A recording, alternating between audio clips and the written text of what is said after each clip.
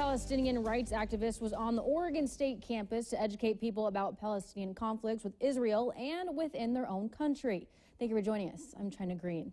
KZI 9 News reporter Tyler Jones is live in the studio to show us what he had to say and what people who listen had to say about that speech. Tyler.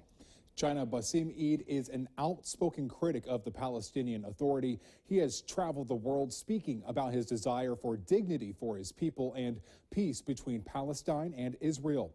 International nonprofit Stand With Us, which focuses on education about Israel, brought Eid to speak at Oregon State University. Eid wants to shed light on the internal conflicts within Palestine and how the boycott, divestment, and sanctions, or BDS, against Israel will affect both countries. So these people not only just causing damage to our economy, but also causing damage to the relationship, to the coexistence, to the economic cooperation between the Israelis and the Palestinians. One Corvallis resident that was at the Memorial Union listening to Eid speak says that he hit the nail on the head.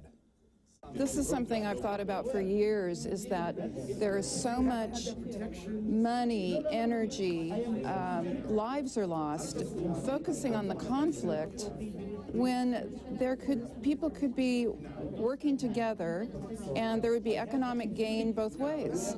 The University of Oregon student government passed a resolution in support of the BDS last spring, and Stand With Us and Eid believe there may be an initiative at Oregon State in the future as well. They say that resolution led to an anti-Semitic vandalism at the Hillel building on the UO campus.